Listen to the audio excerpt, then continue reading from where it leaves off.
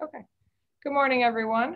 This is a webinar on behalf of the World Federation of Neurosurgical Societies Young Neurosurgeons Forum as the next edition in our webinar series discussing the global burden of neurosurgical diseases to address the need for subspecialty training in regions around the world.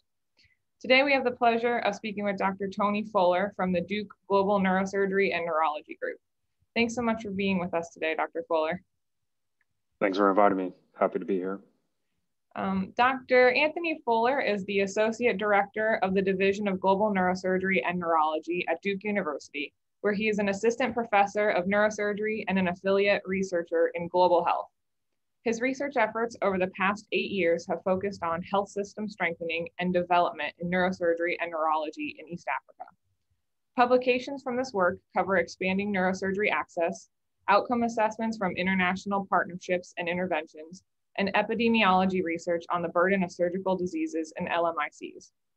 His current research interests have included epilepsy in Uganda, where the focus is on health system strengthening using a multifaceted research approach using epidemiology, health facility-based, and community belief research for intervention and advocacy development.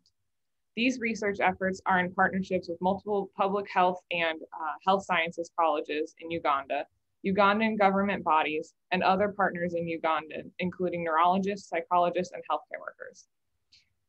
To start us off this morning, we'll have a few quick questions before we get to the meat of the topic. So just an easy one, Dr. Fuller, can you tell us a little bit about your path to your current position and how you got interested in becoming such a strong global neurosurgery and neurology advocate? Yeah, definitely. So for me, a passion for global health has always been there since I was an undergrad. I always had a kind of a global perspective on health, given sort of my upbringing and background. And so when I continued on my journey to undergraduate medical school, I knew that it was an important part of what I wanted to do. So actually, some people come into medical school not really knowing what they wanted. I knew on day one that what my plan was to try to combine global health and neurosurgery. And so I began my first week of medical school, actually, working with Dr. Michael Hagelin, who is the division chief for DGNN. And kind of the story goes from there, more or less, where we were able to do work from that first year. And during my time in medical school at Duke, you have the opportunity to do other degrees during your research time. And so I took time and did the Master of Science in Global Health program, which is a 2-year program, which allowed me to do research in Uganda, which really sort of catapulted me to the spot now. I lived in Uganda for 7 months, and more or less every year since then, I've lived in Uganda anywhere between 3 to 6 months every single year, besides this year, although I was in Uganda at the beginning of this year a few times. And so for me, that's brought me to the spot, but also I have a kind of a unique decision. I really love this work, and I really was kind of making a tough decision after I graduated from medical school about going on to residency, which had always been kind of the key thing in my mind, or coming on as faculty and helping to sort of lead this division, which is what I currently do. And so I made that decision to come on as faculty. And so I'm purely on the research and advocacy side of things, both from an epidemiology perspective and then from kind of a multifaceted sort of mixed methods approach from research. It's given me a lot of flexibility to live in Uganda, as I said, and work closely with our partners, as well as work closely with our sort of all of the partners in government, as well as our sort of healthcare providers. So it's really been a unique path, but I love what I get a chance to do every single day. That's so cool. I know you have a very unique story in deciding not to go to residency kind of later on in life. So I think it worked out nicely. A little bit about the epilepsy and functional diseases. So I know DGNN has a pretty strong focus in epilepsy and advocating for treatment and kind of a cohesive approach to epilepsy and functional disease. Can you talk a little bit about how you guys got interested in that particular area of neurosurgery and neurology? I know it's a complex area and you need to include other partners, unlike other focuses of neurosurgery. It could be a little easier to implement without needing to include psychologists and neurologists and do kind of the community training as well. Definitely. So I would say that when we first started, I think as most global neurosurgery programs, like at the top of your list is traumatic injuries. And so a lot, like 70+% of the caseload in Uganda, and many, low and middle income countries is traumatic brain injury cases or trauma cases. And so things that are tumors and epilepsy become operations that aren't actually performed all that often. But what we were seeing, especially from talking to our neurology partners on the ground, is that and when they're going to their clinics, their neurology clinics, they were seeing a lot of epilepsy patients. And so for us, it began to sort of spark some discussions about how do we kind of help to kind of examine what that would look like in terms of epilepsy burden and how to manage it. And then also, how do we build into our current training mechanism in Uganda to bring epilepsy surgery into that?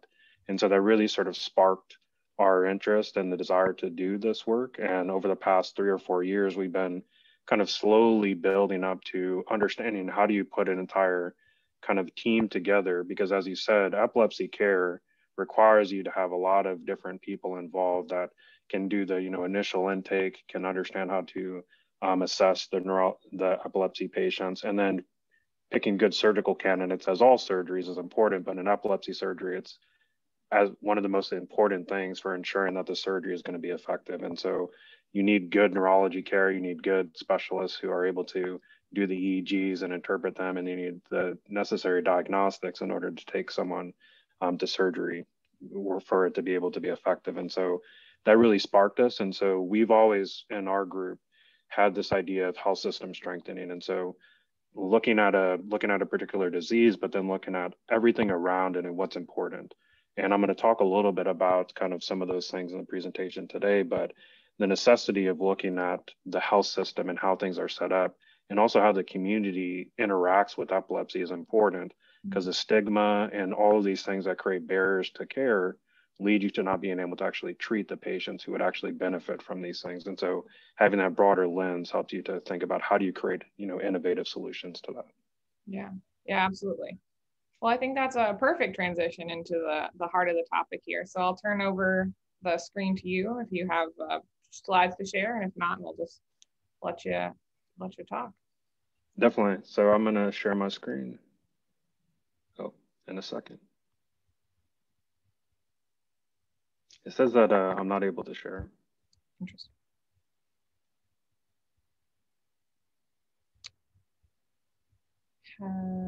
I wonder why. It says that host disabled participant screen share. Allow.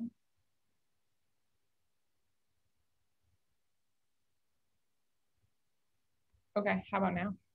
There we go. Perfect. Just got to make sure y'all are on my screen. Okay. Yeah. Mm-hmm. So perfect. So again, I'm really excited to be talking with everyone today and, recording for those of you who are not here. And so getting a chance to talk about sort of the epidemiology of epilepsy and really how can we look at this and how do we address this burden across the world. And so what I want to do, and I think it's incredibly important to me in terms of collaborations, is to just start off with the fact that I'm the person talking today, but it's been such a collaborative effort from the start. And it's so important to highlight the people who have done all the work and who are continuing to take care of these patients across the world. And so just wanting to highlight a couple of the key people here. So in the top left, we have our kind of team that we've built up in terms of collaborations of we've really tried to understand who are the people in Uganda who are taking care of these neurology patients. And so in many low and middle income countries, epilepsy patients are actually taken care of both by neurologists, if there are some, but then also by psychologists and psychiatrists. And so from that standpoint, we began to talk to that entire spectrum and built a team of neurologists, psychiatrists, and psychologists who are taking care of these patients. And so this is just a few of those folks. In the top right is actually the neurosurgery team. And this is the entire neurosurgery team at Mbarara Regional Referral Hospital, which is in the western portion of the country. And these are the people who actually really take care of those epilepsy patients. And although they don't do a lot of epilepsy surgery there, these are the folks who will one day be able to take care of those patients. In the bottom left is one of the most exciting things for us, which is earlier, about a year or so ago, we were actually able to establish at Imbarara the first epilepsy clinic that's purely dedicated to epilepsy patients. And this was a collaboration between our group, a bunch of the folks in Imbarara and the neurologists. But then additionally, there's people, this is the head of the hospital in Imbarara, and this is the mayor of the area of Imbarara. And so it really was this collaborative effort to open up this clinic, which has now seen 300 patients a year that are both adult and pediatric, that are purely epilepsy patients, which is allowing us to be able to take care of those patients, screen them, and then at some point very soon be able to, pick out the best surgical candidates and be able to operate on those patients. And then this is just one of the other exciting parts, is that we have folks on our team that do community outreach. And so this is Gerald, who is one of the people who worked at this clinic, and he's able to go out into the communities and be able to talk to the epilepsy patients and be able to bring them to the clinic. And here he's given an interview in the local language that talks about the opening of this clinic and saying that here you can get treated for epilepsy and there's medications that are available. All of these things are important to what I'll talk about later of how do you actually kind of get to this spot. And so the next part of that is that there's a lot of partners, and again, just wanting to highlight them. So we have our Ugandan team, we have our team here at Duke, and then we have a whole bunch of people, students from the spectrum of, undergraduate students, medical students, and residents who have worked on this effort. And so everything that I'm gonna share with you today is based upon this like collaborative nature to trying to address this sort of broader overall topic. So with that, what we're going to really dive into today is we're going to try to talk about the epilepsy sort of epidemiology, and so understanding what is the true impact of epilepsy around the globe. Asking ourselves, what is the role for neurosurgery, especially in low and middle income countries, with the idea that we just spoke about a little bit earlier of the fact that in many of these places, the largest burden of disease is traumatic. And so how do you build up the ability to take care of epilepsy patients, which requires a lot of different facets that trauma care doesn't, which it has some higher level of health system sort of integration and strengthening that's necessary. And then lastly, there's lots of efforts. And I want to be clear that today, I'm not going to be able to talk about all of them, but I am going to highlight the work that we do here in Uganda, just to give an example of some of the things that are going on to try to build up the epilepsy capacity for care. So what is the impact of epilepsy globally?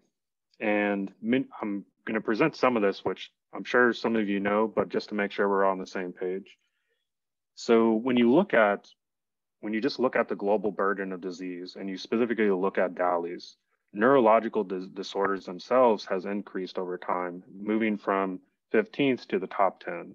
And so within neurological diseases and disorders, there's a whole bunch of things there. Epilepsy is just one of them.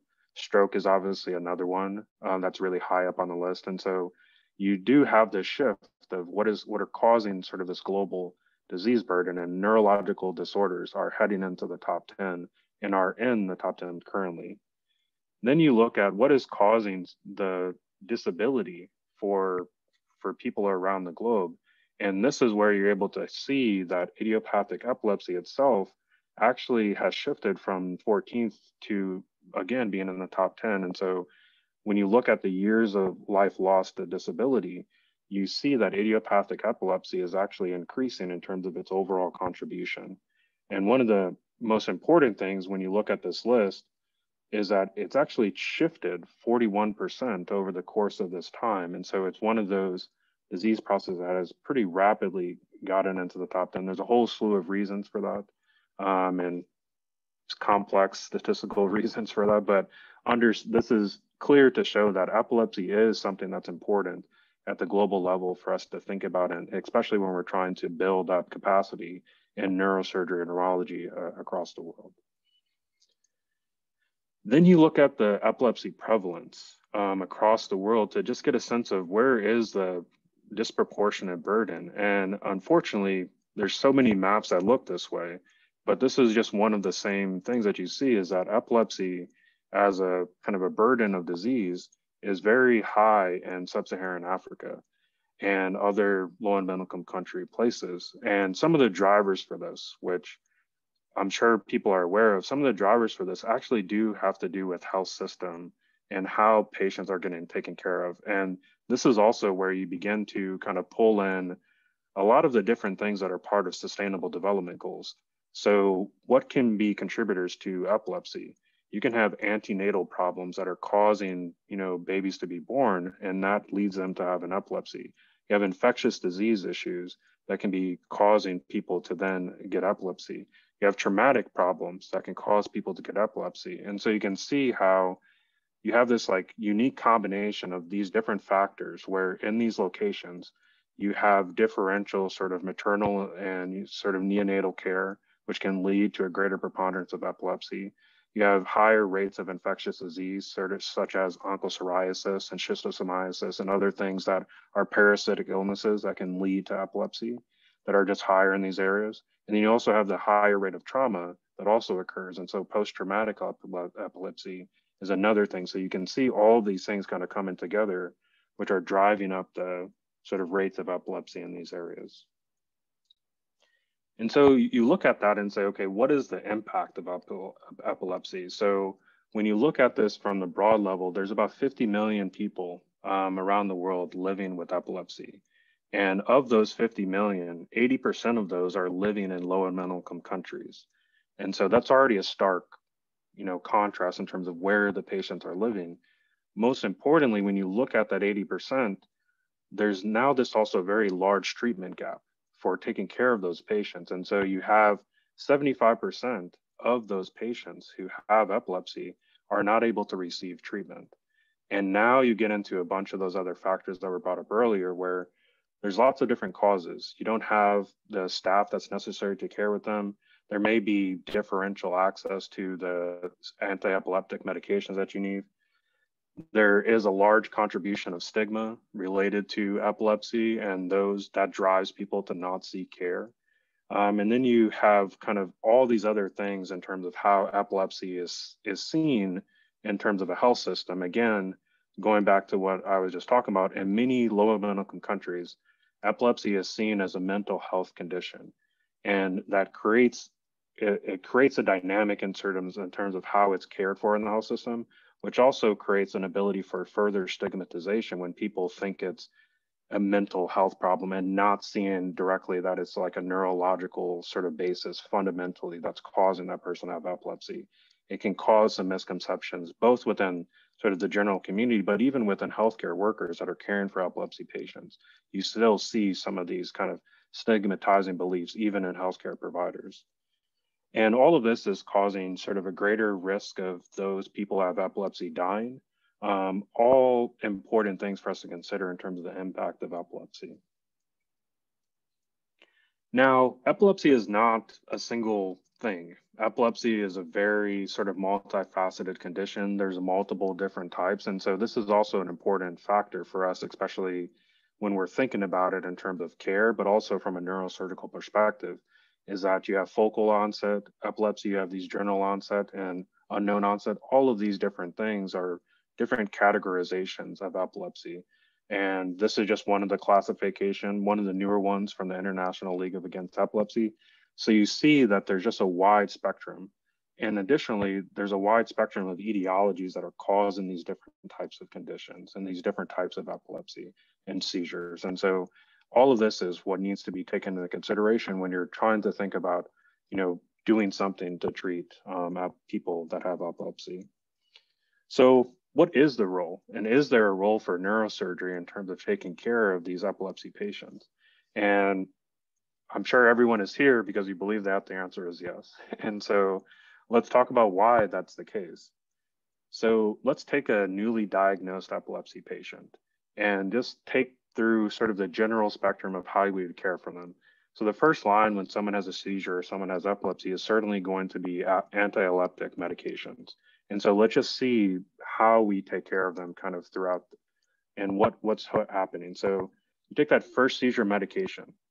Of that population, 47% of those may, respond to that medication and become seizure free or have seizure reduction that allows them to stay on that medication and be okay. 53% of those are going to end up having uncontrolled seizures still, which is going to require you to think about adding on another medication.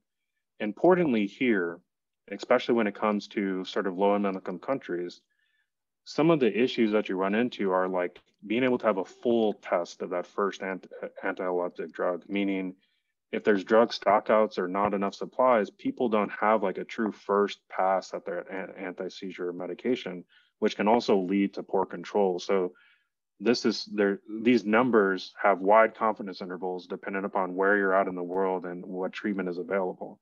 And so that's just another important consideration here. But then you move on and you give that person another anti-seizure medication. Of those 53%, 13% again are going to be able to be seizure free or have seizure reduction. And then the other 40 are still going to have uncontrolled seizures. So you still have this group of patients who have uncontrolled seizures. Then if you're going to continue on the medical pathway, you may add another medication. And you see here that there's a further drop off of the efficacy of adding more and more medications. Now, some patients will respond to a third medication, but you still have this large group of uncontrolled seizures. And so here the question is, what do we do about those patients who have uncontrolled seizures and medications don't sort of help them? And the answer for us is certainly surgery is an option. There's other things out there, ketogenic diet, other things that can be used for management of seizures in tandem with medication that allows some of those folks to have seizure control. But this is the role for surgery where medications don't work. And now you are able to assess this patient to see if they're a good surgical candidate. So the answer is straightforward. Yes, there's a definitive role for neurosurgery in this area. And of those patients who are good surgical candidates, you can have high rates of surgical effectiveness for those patients, hovering in the high 70, 90% of having a good surgical candidate, doing a good operation, and then that patient being able to be seizure free, not just in the short term, but also 10-year seizure freedom. And what's most important for us is that we need to have a full evaluation. And this is just one of the examples of kind of how you would go through this pathway to understand what role does neurosurgery have and what operation may be most effective for that individual patient. And so given that this isn't the surgical side of treatment is not my specialty, understanding the role and figuring out how do we improve that is sort of my specialty. But I just wanted to add this here that this is just an example of how you could sort of assess the patient and what are the most appropriate sort of care pathways for them. So we've established that there's a role for neurosurgery. And so what does that mean in the broader sense? And so again, then we have to take a step back and understand how can neurosurgeons actually take care of epilepsy patients? So yes, there's a role, but then you run into these other challenges. And one of the first challenges you run into is going to be the workforce. And so everyone here, I'm sure, is aware of this. And so similar to the map before, you look at the workforce shortages across the world. And so you see in that same area that epilepsy prevalence is highest, and therefore there is a large number of epilepsy patients. You have a workforce shortage in the neurosurgery side to be able to care for those patients. And so this map is showing kind of that same thing here. Now, take that a little bit further and be able to think about, okay, so with that deficit of neurosurgeons, what does that look like in terms of case volume that they're able to operate on? And again, this is where you get into some of the numbers that seem impossible to meet, especially in the short term, where you look at the number of cases that need to be performed. Importantly to note for this study, epilepsy was included as one of the 10 primary conditions that contributed to this case volume. So epilepsy was considered one of the 10 essential types of surgery that need to be performed across the world. And so it's contributing to this case volume. How much? We need to dive into and tease into the numbers a little bit, but this case volume is driven by, some of the case volume is driven by epilepsy. So you see this case deficit of almost 1.9 million cases, and then you need 8,000 more neurosurgeons to actually address that. Going back to what I just said, a while ago, again, most of these surgeons who are taking care of patients 70% of their operative load is on traumatic cases. And then that other 30% is all the other kind of other operations that are available. And how do you, one, train in an environment where you don't see a lot of epilepsy cases and you don't perform them? So how do you build up the capacity to take care of epilepsy cases in that setting where even the surgeons who have been trained, they just haven't seen and taken care of a lot of epilepsy cases. So even with the training paradigm of bringing up and creating programs in country to train neurosurgeons, there's still a lack of being able to have that education to train them to care for epilepsy patients. And so there's all of these kind of things that are coming together in addition to the other barriers of sort of that epilepsy patients encounter in terms of receiving care that I talked about before. But this is on the neurosurgery side, one thing that's important for us to consider. So you may think, okay, with all of that, is it possible to do epilepsy surgery in the global context? And I just want to say the resounding statement is yes, 100%, no doubt about it. We can do epilepsy surgery and we can do epilepsy surgery well. And so again, there are a whole bunch of examples of this: Uganda, Ghana, Nigeria, South Africa, you know, there, and I'm not gonna, hopefully I'm not excluding anyone, but there's plenty of other examples of epilepsy surgery programs and epilepsy surgery being performed well and having good treatment outcomes for those patients. What I am going to show is one example from Uganda, which actually, this wasn't 2019, this wasn't this year, this was 2009, where this was epilepsy surgery.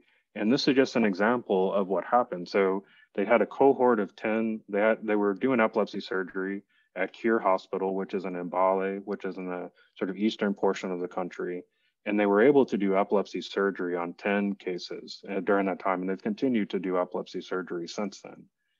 What this shows here is that, one, they did this surgery, they had good surgical candidates. And when you look at the last part, which is outcome, they had a majority of these patients had seizure freedom and they had a good recovery after the surgery. And so this obviously shows, again, resoundingly, yes, epilepsy surgery can be performed. And yes, it can be performed well with the ability to have sort of seizure freedom. And importantly, from this, they did a follow-up study, which looked at 10-year outcomes. So again, this was in 2009. They did 10-year outcomes, and 75% of those patients still remain seizure-free after. And so it was effective in the short term, and it's been effective in the long term for those patients. And they did a comparison of this patient cohort to a matched cohort that were medically treated and showed that the seizure freedom and sort of quality of life and other stigma that goes around that was all reduced in this cohort. Again, so not only was surgery effective at controlling the seizures, it also improved that patient's quality of life and also helped to reduce the stigma that that individual encountered sort of afterwards. And so all of this is just saying resoundingly, yes, we can do surgery. So now we get to the question, we know that we can. So how do we actually do this? And what are some of the current efforts?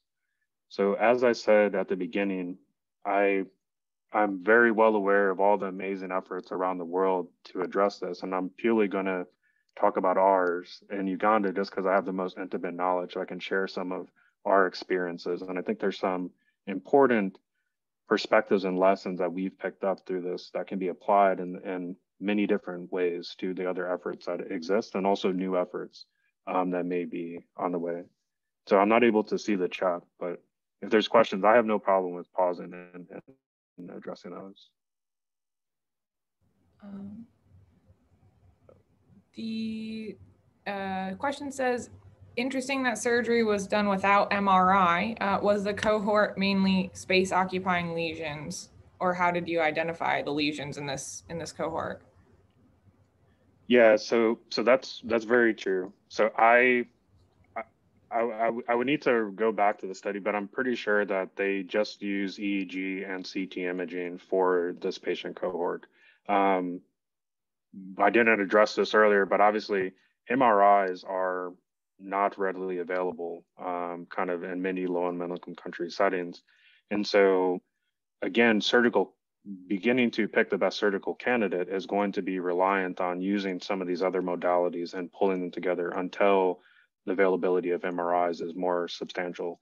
Even CT imaging in a place like Uganda is still not readily available across the country. Greater than 75% of all the regional level facilities and higher in the country don't have a CT in their facility. They may have access in the surrounding areas and private entities that have CT, but the facilities themselves do not have CTs. And so this is just another part of the spectrum of, again, how do we begin to think about surgical candidacy in low and middle income country settings if you don't have access to all the things that you would normally do to assess an epilepsy patient? And I think here, again, they were able to show that they're able to do this well and, provide seizure freedom for these patients. And here you see that some of them did have specific lesions and other ones didn't, but they're able to identify it compared with the EEG, and then the operation that they performed was able to address that. Now, again, going back to what we talked about a little bit earlier, the types of how do we choose the best surgical candidate and the best surgical approach is not in my current purview, but it is something that sort of how do we assess those patients? This type of assessment is clearly possible and led to, good seizure management for these patients, in addition to improvements in their quality of life. So moving back to the current efforts. So what I want to address, again, just going back to the immediate start of my presentation, was the idea that all of these kind of work requires you to think about the entire health system, and also requires you to partner with everyone that you possibly can in order to begin to address these things, because these are large questions and large problems. And so for us, what we've done over the course of the past 4 years in terms of the epilepsy space is begin to partner with, again, as many people as possible. So we've had a partnership in Uganda with the neurosurgeons since 2009. And more recently, given their numbers going up, they were able to establish the Neurosurgical Society of Uganda. So we partnered with them. We've partnered with all of the major universities in the country. So Makerere University, the different schools within Makerere, Budabika National Referral Mental Hospital, which is actually the primary referral center in the country. And again, going back to where is epilepsy treated, most of the epilepsy patients are still treated in mental health hospitals. And so they still see, again, a large number of the epilepsy patients in Mbarara and Western Uganda, Malago and Central Uganda. And then also for a lot of this work, we need to look at the large scale burden. And so we also partner with the Uganda Bureau of Statistics, which is the entity in the country that does a lot of the national level assessments. So we begin to think about sort of when you look at this problem, you also need to look at where's the disease burden across the country in order to be more strategic in terms of how do you set up training facilities and training programs in the areas that have the highest need. In addition to that, it's important to not only focus on the clinical side, it's important to focus on the community engagement side. And so for us, we've partnered again with 2 other entities, Purple Bench Initiative, which is actually a stigmatization reduction kind of program that goes out into local schools and talks about epilepsy with kids in Uganda, and is run by someone who, she personally has epilepsy, and she's able to talk to the kids about her experience and also destigmatize this, which has also led to a lot of benefits.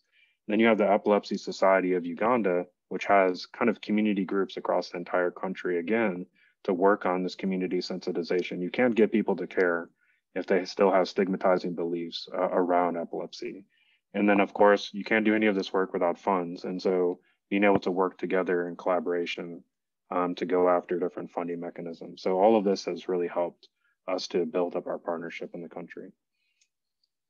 So what did we start off with? So one of our first questions, especially linking back to what we saw at the beginning of this presentation, we wanted to understand what is the actual prevalence of epilepsy in Uganda at a national level, but we also wanted to understand what was the distribution in terms of all the smaller regions and districts in the country. So again, we could understand where is the burden, where are the hospital facilities that can care for those patients, and be able to look at that and create a map to understand what is the accessibility and where are the most important places we begin to train. The next part is in the country, how is epilepsy managed? So what is the current sort of management guidelines that are used? How often are any of those patients going to surgery?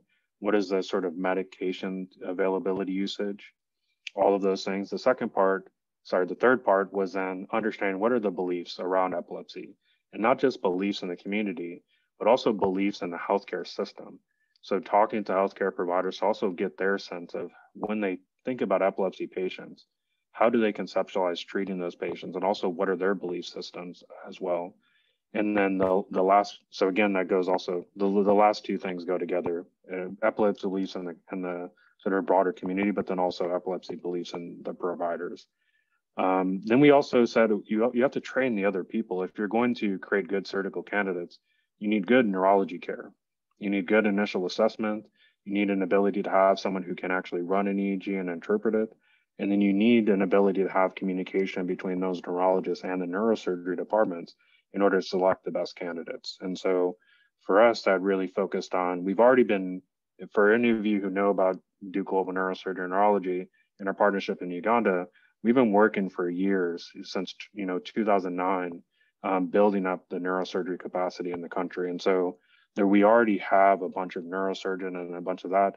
On the neurology side, that's where we really needed to focus for this epilepsy effort. So we began saying, okay, we need to be able to build and train up the neurologists to take care of epilepsy patients. We need to find a way to connect them to, so we can have some epileptologists in the country or have some experience where they can actually do the interpretation of those EEGs. You need to have technicians who know how to do EEGs well and effectively, and you need some specialized nursing care. And then for us, the last part was to work with our partners to establish these centers of excellence, because before some of our work, these places had epilepsy embedded within their neurology clinics. Despite the great need to have epilepsy patients have their own specialized clinic, there wasn't one that really existed in many of these locations. So we wanted to partner with them to start building epilepsy centers of excellence. So what has been some of our progress to date? And so for answering that first question, we did a nationally representative sample, again, working with a bunch of partners and working again with Uganda Bureau of Statistics. We were able to assess across the country 35,000 people with a household survey that screened them, and then also brought those patients to the clinic to confirm which of those people actually had epilepsy. We did a hospital-based management study where we followed a cohort of 600 patients who were being cared for epilepsy in the three main hospitals in the country. We, in addition to that national prevalence study, we talked to the community, and we were able to ask 15,000 people across the entire country about their belief systems around epilepsy, what barriers they encounter when they try to access epilepsy care, and then what are the drivers of the causes of epilepsy from their beliefs.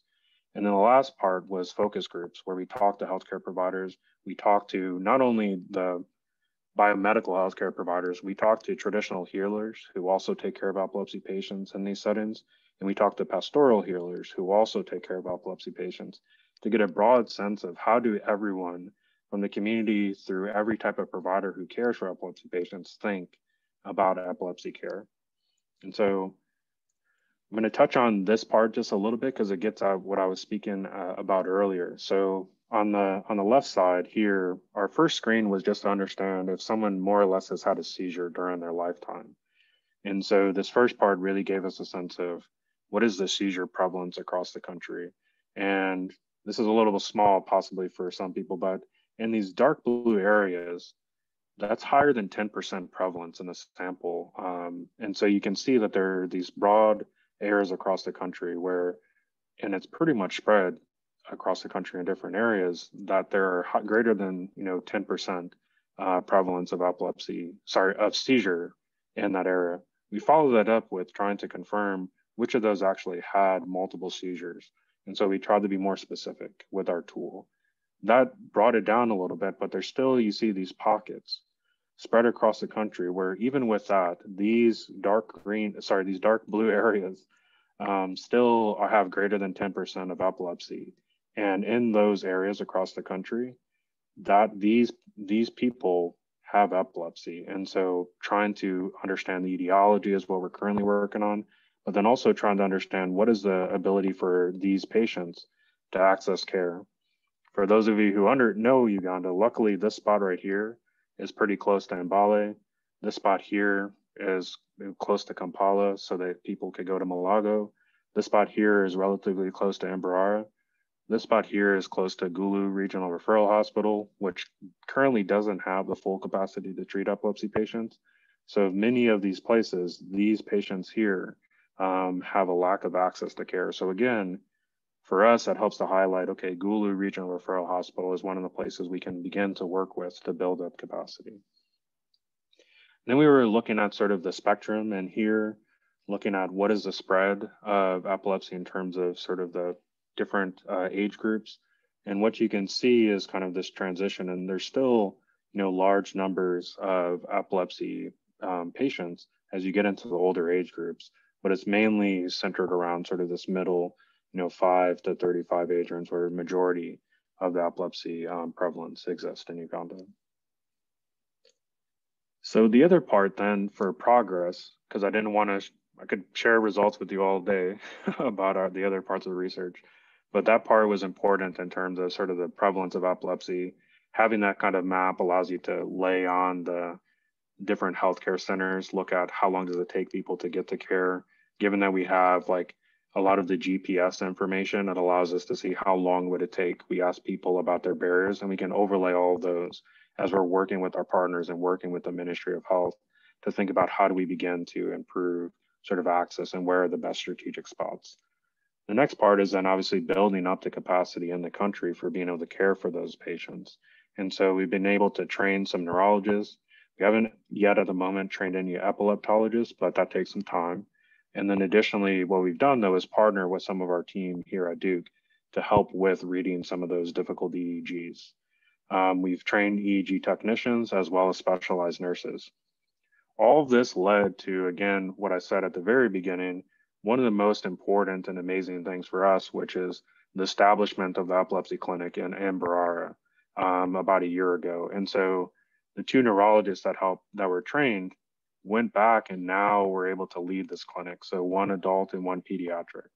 And they have been leading this clinic with two physicians, one EEG tech, one community outreach person, a skilled nurse, and then a person who does some of the data entry to be able to ensure that we're tracking what's happening in the clinic in terms of like medication usage, et cetera. And this is just an example of them kind of working and testing, putting leads on and running the EEG, because this is a little EEG room. So you have this amazing more or less three room suite that is taking care of 350 to 400 patients throughout the year in Uganda with that for epilepsy. And ever since it's opened, it's continued to have, 20 to 40 patients every clinic day coming. So there's been this reduction in some of the stigma. And now it's kind of that if you open it, they will come. And we opened this clinic, and all of these people have now been coming and receiving care. And most importantly, we've been able to follow them up. We've been able to have people come back and maintain on epilepsy medication, which is now going to be the next part of us being able to see what is the effectiveness of the current management and being able to identify what are those patients who actually are refractory, who would be best surgical candidates as we begin to build up the training in our surgical space. So going back to kind of establishment of these epilepsy centers. So what we currently have is all of these green places are locations where there is a significant number of neurosurgeons who have the capacity to care for epilepsy surgery patients as we begin to continue to expand our training and capacity care for epilepsy in those areas. So you have these three locations, and then this location is red because they've already done epilepsy surgery. And so in Mbale, this is where the Cure Hospital is. And so Cure Hospital, as was that study that I referenced earlier, who's already been taking care of epilepsy patients. And then as I pointed out earlier, Gulu, which is here, we've worked with them, but we haven't been able to fully establish neurosurgery care there. So what's our plan? our plan is to do this, which is to build up epilepsy centers of excellence, which has the neurological sort of capacity to assess, provide medication and management for patients, but then also is linked to a neurosurgery department where they begin to talk about these patients and have collaborative kind of rounds where they're talking about what is the management and how they're taking care of those patients. So we begin to do surgery. The other part, though, which is a little bit more important to us in the general scheme, is that these are just 4 locations, but there's a whole slew of hospitals and healthcare center 4s across the country. And an important part of what we found from our healthcare provider study is that these healthcare center 4s have a great utility for taking care of epilepsy patients. Every time you need a medication refill, you shouldn't need to go back to the referral hospital. You should be able to go to your healthcare center 4, which is closer to you. And you should be able to have providers there that know how to assess epilepsy, understand how to prescribe medication, and know how to look for adverse effects. And then if they need to then refer those patients up to the regional referral center. And so what we're also doing in tandem with the other work is being able to work with our collaborators to develop an education platform to increase the number of providers at these healthcare center 4s who can actually assess and manage those epilepsy patients. So you can create this referral system that allows you to have the full assessment at the referral centers, place those patients on medication, maintain them on medication at the healthcare center 4s, and then refer back up those patients who are refractory. And then again, once they're there at the referral center, be able to work in tandem with the neurosurgery units to be able to provide care for those patients who would be the best surgical candidates. So some just key takeaways that I wanted to leave you all with and then open to questions is that epilepsy itself is a pretty prevalent condition and contributes, significantly to the burden around the world, especially from a morbidity standpoint. Epilepsy can be managed effectively, and there definitely is a role for neurosurgery in this space. The barriers that exist in terms of that management are a whole slew of things, and the biggest one, as we talked about, is workforce shortages. But that workforce shortage also leads to an impact on the training capacity for epilepsy care. And then also wrapped up in all of this is the stigma. If we can't begin to reduce some of the stigma, those patients that have epilepsy are never going to make it to the hospital to begin with. And so it kind of has this like holistic perspective in terms of how do you reduce stigma in a broader sense to be able to drive more people to clinics, which then allows them to be treated effectively. And so it's kind of that whole way to think about this. And then the other part is that it's clearly possible to do epilepsy surgery effectively in low income countries, but it does require us to think about different ways of coming up with kind of guidelines for assessment, for guidelines for management. If you don't have an MRI, how do you pick the best surgical candidates? And being able to have a way to share that knowledge with other places so that you begin to care for those patients effectively, and then be able to build that into our current training programs, given that epilepsy surgery is such an important thing and has such good outcomes for those patients. We need to begin to build epilepsy surgery into our training programs that we currently have. And then the last part is that I feel this in my heart for everything that I do, and it's probably the most important part, is that none of this work is possible without having, really strong collaborations with all the key people in the country, but then also have a mindset for health system strengthening.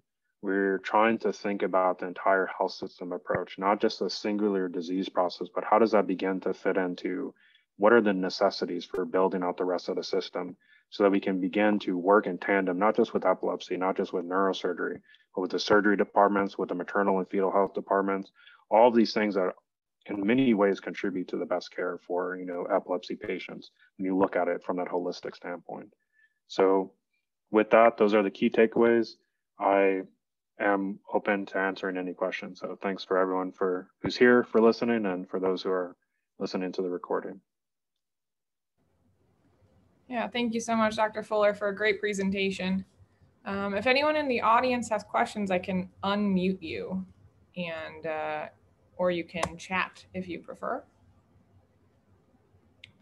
I guess I'll get us started while people are either raising their hands or typing in questions. But how How have you seen some of the best approaches to addressing that stigma that might be present to try to start to treat epilepsy patients? And what would you say to surgeons here or healthcare professionals here who might be interested in starting a center of excellence like you are, but are afraid that they're not going to be able to find their patients? Yeah, so this is a multifaceted question. So what I'll begin with is that the first step is that one of the important things that drives some of the stigma is the inability to like have good kind of management in the hospitals, which is related to some of the medication problems. So and it's a strange thing to think about, but what ends up happening is like a driver of the stigma. You have epilepsy, you already have a stigmatization that medication and sort of biomedicine isn't going to work. You go into a hospital, you're not you're not given the right dosage for the full amount of time, have a full test of your sort of epilepsy medication.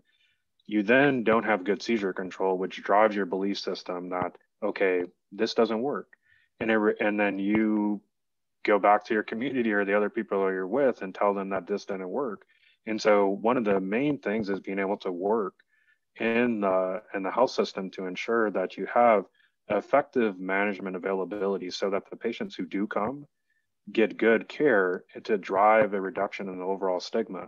If you continue to have people go to biomedicine and they don't have effective management either medically or surgically, they're going to go back and still have seizures, which is going to lead them to continue with the stigmatization circle. So I think that's one thing on the health system side is thinking, how can we improve our management to ensure that those who come to us, which is already a small fraction, but those who do come to us are able to get managed well so that they don't drive this stigmatization. Sure. The other part to that, I think, is in the broader sense of like the education of like epilepsy as a condition. In many places, there's still belief systems of epilepsy being contagious or epilepsy, again, as I said earlier, being a mental health condition. And so some of that goes to some of the work our partners that I brought up are doing, which is really amazing, which is people who have epilepsy in these countries being able to go out into the communities, especially those who have been, managed well, going out in the communities and sharing their story. And so this amazing Ugandan woman who runs Purple Bench goes out to these schools and, tells her story and talks to sort of these kids who also may have epilepsy or have had a seizure and destigmatizes it, wraps her arm around that child when other people don't want to interact with that kid, to say that me touching them isn't going to cause any, bad things. And so I think all of those kind of things like really help with that destigmatization. And then the healthcare providers in the country sort of getting on radio, getting on advertisements and talking like on World Epilepsy Day, talking about it, all are things that have helped with destigmatization in the country, and I think are important facets to the reduction of that stigma to help drive people to be able to actually come to biomedicine for care. Yeah. Well, it's clearly working if you guys are treating 300 some odd patients a year so far in your first year or two. That's awesome. Well, if we don't have any further questions, I guess we can wrap it up for this morning. As I said before, this is recorded and it'll be published on our WFNS YouTube channel. And we just really appreciate you being with us this morning, Dr. Fuller. Oh, yes. The chat says congratulations. Thank you so much for this morning. And we appreciate you taking the time to be with us. Definitely. Thank you again for inviting me. All right, everyone have a great morning. See you.